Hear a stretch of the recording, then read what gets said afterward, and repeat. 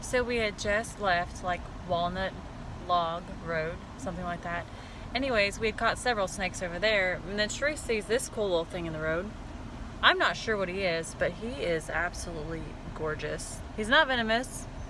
He looks to be some kind of water snake, but I have just never seen one with this coloring on it. Good job to her catching it. About chopped it up between the two of us trying to catch it in the road, but it's fine. No harm was done to the snake. But he is really cool, and he's actually pretty chill right now. He's not like losing it or anything, so we're gonna play with him for a little bit later, and then we're gonna take him back.